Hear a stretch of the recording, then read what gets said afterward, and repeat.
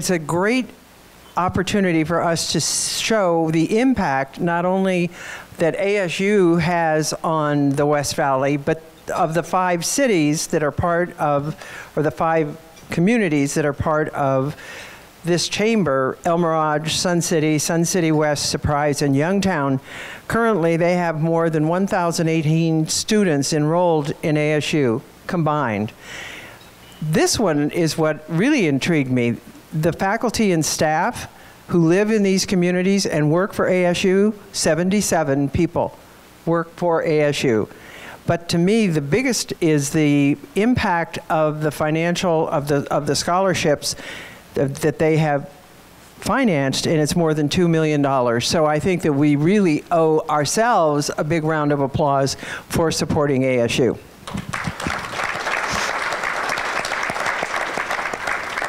So as Raul said, we have Dennis Tyner from Ottawa, we have Dr. Gail Pletnick from Dysart, we have Melissa Holdaway representing all the charters today. Your big load today with that one.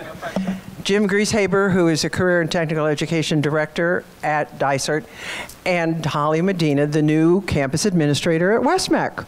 So why don't we start off this morning? When you stop and think about it, a year from now, Ottawa wasn't here, we weren't here. So let's talk about the what, shall we?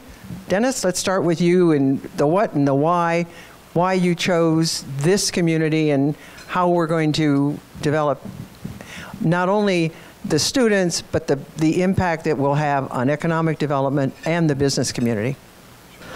Well, so why did we choose Surprise? We looked a lot around the West Valley, and we looked a lot around Arizona, and of course we've been in Surprise for 9 years already, and we saw the growth that was taking place in Surprise, and then we recognized the limited number of educational institutions that were here in this particular area, and thought that there was an underserved market that we could come and serve. So this was a great opportunity for us to be here.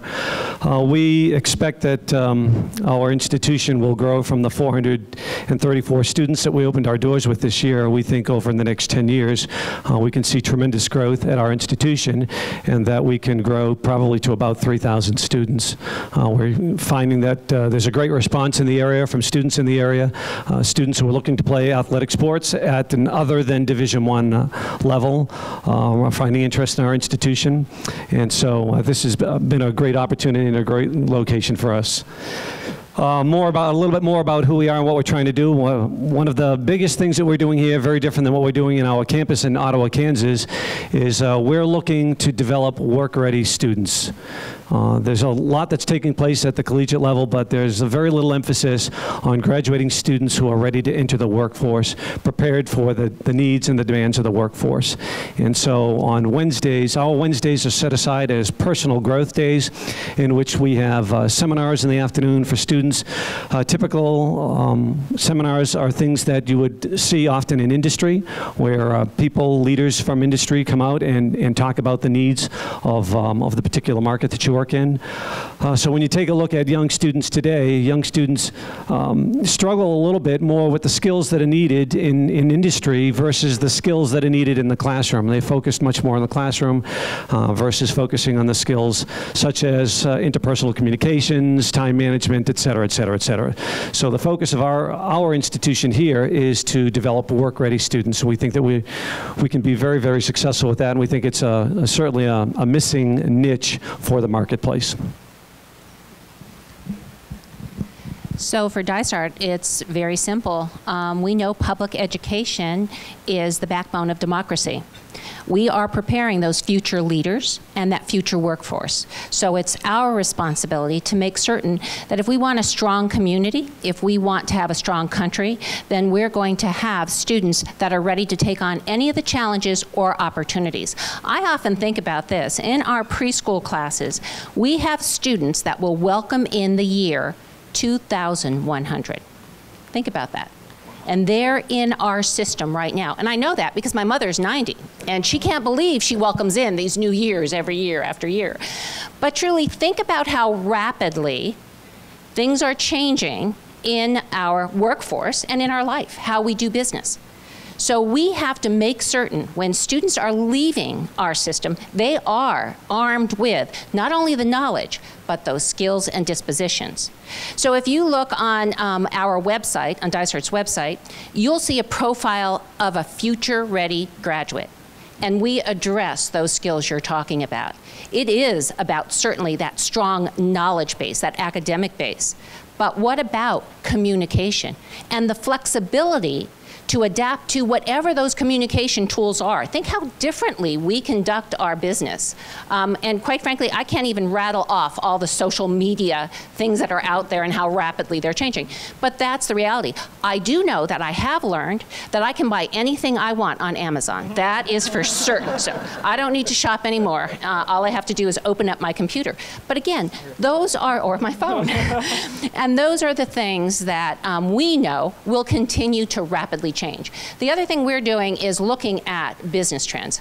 I'm also president of AASA, which is the National Superintendents Association. So I have I've had the privilege of really going across the United States and actually visiting and talking with business leaders, because that is what we need to be doing as a public school system in this nation, connecting with our businesses. I just came back from Boeing, and it is amazing when you go into their facilities, the skill set that is required and the relationship between the businesses and the schools. And that's exactly what we're trying to build here. A relationship between our businesses, our schools, and certainly our post-secondary. Because what we know is not everybody needs that 4-year degree. They don't. But they're going to have those skills to enter into that workforce, whatever that skill set is. And it may be something they could do with a certificate. That's why we're so happy with the relationship that we have with WEST-MEC. Our students are graduating actually with certificates, so they can walk into the workforce. And then if they want to advance their skills, they have that option as well. So we're talking about in Dysart, and quite frankly, across the nation now, that is part of what I am trying to really advocate for. Redefine. What does future ready really look like? Then redesign. If we redefine that graduate, we have to redesign the system and then reimagine, because that student who will be celebrating the year 2100 is going to be living in a much different world. Our responsibility to prepare them. Well, I'm going to shift a little bit and talk a little bit about the why of charter schools, and just to give you just a little bit of education in our community. We have a very thriving charter school community in this area. I know there's one charter school in Youngtown, but in Surprise, we have over 7,000 students go to charter schools, which is about 30% of the population in Surprise, and the state average is about 16.5. So really, the schools that are here, and they're all kind of represented today, which is great to see, all offer something a little bit different, from STEM to music to robotics. And really, it's a matter of every student learns differently, and connecting a student with the best environment. There are so many options from Dysart to charter schools, and they all offer something amazing but very different. And so in our community, it's one of the things that I really believe in is we can offer a wide range of options for students to connect with something that they're really interested in. And to follow up what Gail said, working with the business community is key. We need your partnerships, because we want to make sure our students are phenomenal employees for you in the future. And I'm sure you've had good experiences and you've had bad experiences with young people in your own organizations. And we have to put out a different type of student than we've had in the past that can do those critical thinking skills, that can solve problems without having to have direction 100% of the time. So it's definitely a new day in the education community, and we're really excited to be the leaders in that in our community. Well, we're very excited about WEST-MEC opening this year, and we opened our doors with 5 programs and a little bit over 200 students. So we have the opportunity to work with all students in this area to prepare them for the job force and to stay within their community. When our students walk out our doors, they have some type of certification or even a license, and they're able to go straight into the workforce. Or they can use those skills that they have learned to help pay for their further education. So they're not ending up with that high student debt that we're seeing a lot of our students come back with. Because as we know, it's not cheap to get that degree as they continue on, so they can work in those areas. So as our campus continues to grow, we have 4 phases that we are looking at. We just opened phase 1. We're building phase 2. And as the economy and businesses and needs change, we hope to change with that to provide that educational training and certification to stay within the Surprise area and continue that workforce development and students staying within the community and not having to drive halfway across the town in order to get that education. So the idea is they grow here, they learn here, and they stay here. So currently, WEST-MEC has our 5 programs are cosmetology. Yes, the salon is open. I have a lot of people asking. So our salon is open from 2 to 6 o'clock, and it's work that is done by the students. And it's been quite successful. We have physical therapy technician, medical assisting, IT security, and law and public safety. Next year, we'll be opening up to dental assisting as well as veterinary tech. And then the year after that, we're looking at more medical programs and then possible industrial arts types of programs as well. So we're going to be building over the next 2 years. Good morning. I have to say that, I'm excited with Holly sitting next to me because of our partnership with WEST-MEC, and that our kids not only get to take the advantage of the career and technical education programs that we offer within our schools, but they get to take advantage of the WEST-MEC programs, and we have a wonderful partnership with them. And so thank you, WEST-MEC, for that. I also want to put a plug in for ASU. We just had one of our architecture students admitted to the ASU School of Construction. Del Webb School of Construction, and then we also have our engineering program has a partnership with the EPICS program in ASU. So ASU is alive and vibrant in the Dysart Unified School District. But when it comes to career and technical education, and I look at to thank Raul for the partnership that we have, and the Chamber is a promotional partner of our career and technical education programs. And what I mean by that is when a new business or a business is in town, and as a member of the Chamber, that gives access to be able to have first internships. So our students that do internships with our business partners is really that opportunity for that business to have an internship right off the bat. And an example, we just had a new retirement facility open up over by Valley Vista, I believe, and Raul introduced me to the director via email saying, hey, here's a partnership if you're interested in. She got really excited because they have a culinary kitchen and we have a culinary program at Valley Vista, so it's going to be a natural fit that we're going to be able to have that partnership. Also, I look at Mike and Janine and the City of Surprise and what we have. We just placed 5 engineering students with their water department and water facility, and thank you, Bob, for helping with that, and Skip. And just, I get excited whenever I think about the opportunities that our students have over the next year, 2 years, 3 years, 5 years, 10 years down the road, and it's our job to get them ready for the workforce. And that's not only for going out into the job, but it's also getting them ready for the universities, because we know if a student wants to be in architecture, he needs to go to a university. Engineering, they need to go to the university. So it's our job to get them ready for that. Thank you.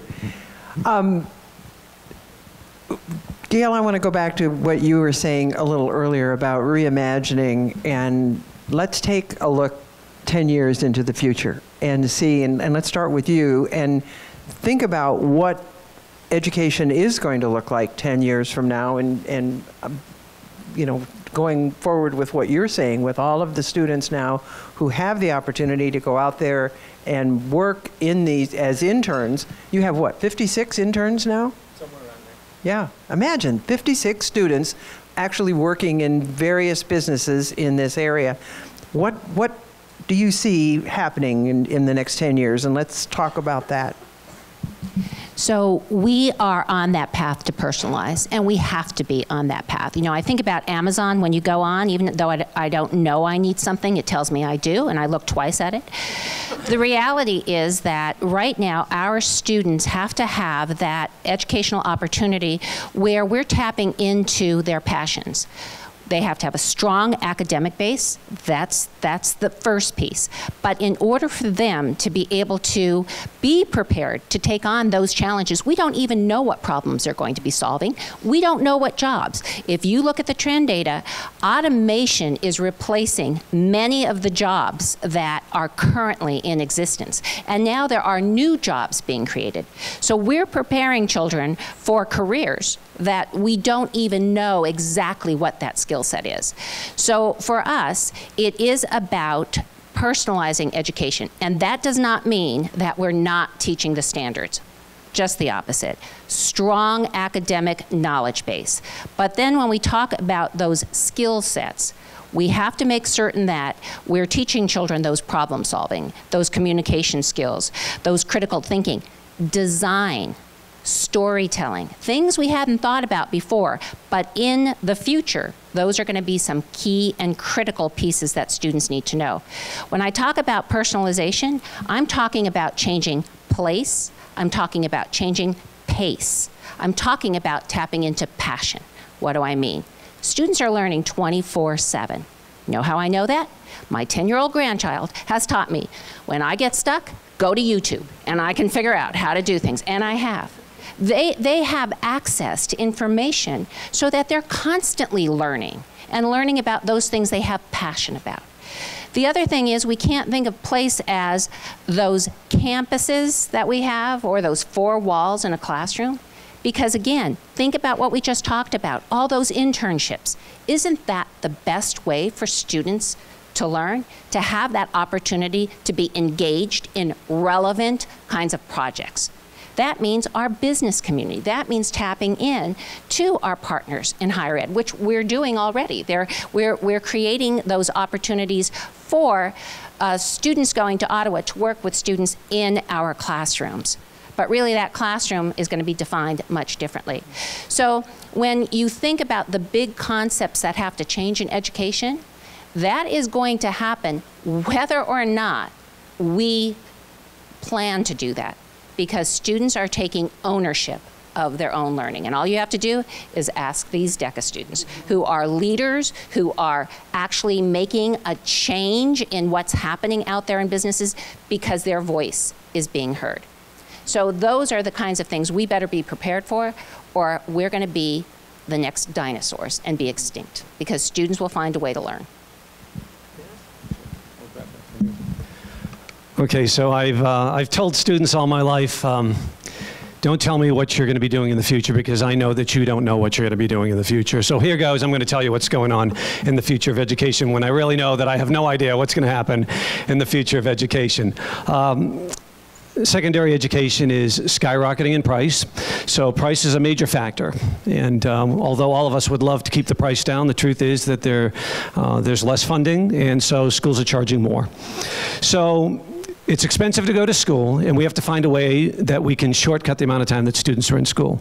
At the same time, parents, when they bring their young son or young daughter to school and they're looking to school, they want to know what our job placement is. They want to know that after they've paid all of this money for an education, that somebody's going to be able to find a job and be able to pay off their bills at the end of time.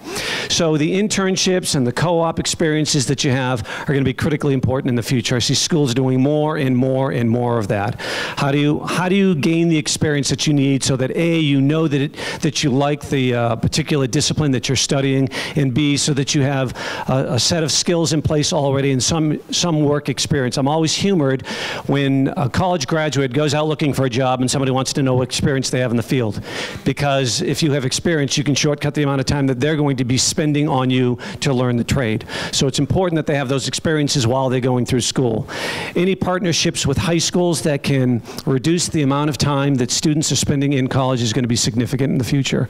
Any programs that we have in which students can spend 3 years or 2 years or 2.5 years in college and still end up with a bachelor's degree is going to be critically important. So relationships with the high schools and colleges, I see that's going to happen more and more and more, and students will either do dual enrollment or they'll do a variety of different things with colleges so that the student graduating from the high school can easily transition into that college. And there'll be relationships, and that will help the colleges and universities because those relationships will help with students going directly into their school. That's what I see coming up in the future. Well, and to piggyback on both of those things, I think what we're also seeing is definitely students have to take ownership when they want to take ownership of their own learning. And really that means shifting things down. So finding their passion when they're in elementary or in middle school, like we have programs in middle school now that we used to have in high school of exposing kids to STEM and business entrepreneurship, all those things. So now they can find their passion younger and then put them in a high school that specializes in that area, which Dysart has several, the charter schools have several, and really connect them to, while they're in high school, then they do dual enrollment with those college pathways or WEST-MEC and get that certification. So by the time they leave high school, they're either career ready or they've already done 1 or 2 years of college. And that is really something that we're gonna see more and more of because our students, because they have so information, like Gail said, they are learning so much more than ever. What we learned maybe in college, they're learning in 5th and 6th grade. So it's definitely a new day in education. I think we need to continue down that road and look at those partnerships. And it does start in the elementary schools as it comes up with career exploration. Because how many of you knew what you wanted to do when you were in high school? And how many of you are doing that same thing 20 years down the 20 years down the road? And especially with the students nowadays, they want change. They want to try new things. So they may not be staying in that area very long. So finding that passion early, learning about it, and it's okay if they go down one path when they're in high school and they find, okay, this wasn't for me.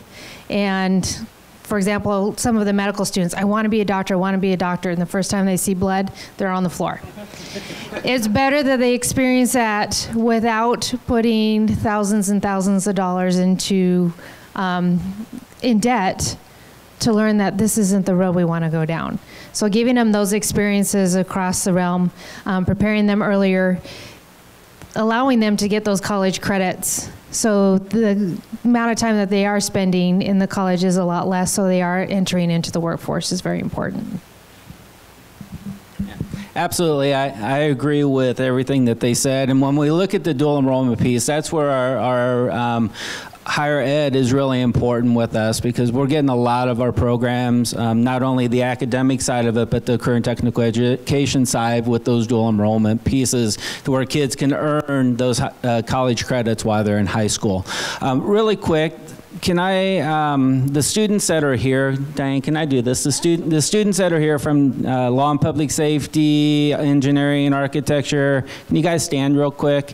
These guys took some time out of their academic learning to be here, but this is, to me, this is what's important for them, to be around you all as those mentors because these are our future.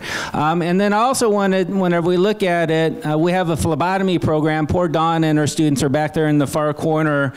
We have a state-of-the-art phlebotomy program at Willow Canyon High School, and I'm going to brag real quick because last year Dawn nationally certified 47 of 48 students out of high school. So those kids are ready to go into the workforce and work at Del Webb or work at Sonora Quest, straight out of high school drawing blood. So, and I know that our partnership with Banner, Del Webb, and Tara Thorm and their program there, she's hired 4 of our students over the past few years, and they're her top performers. So whenever we truly do look at what we're doing and really moving into the future, it's that career, but it's the partnership with our colleges and higher ed for those dual enrollment classes so the kids are ready when they leave high school.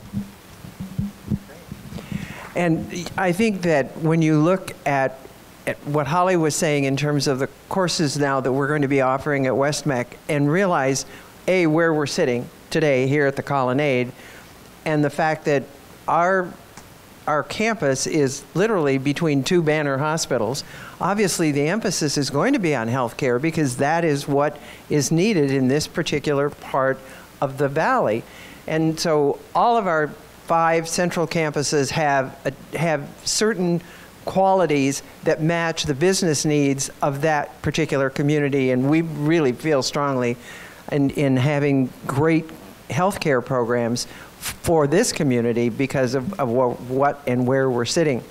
Thank you. Let's give them a big round of applause, folks. Awesome. Thank you very much.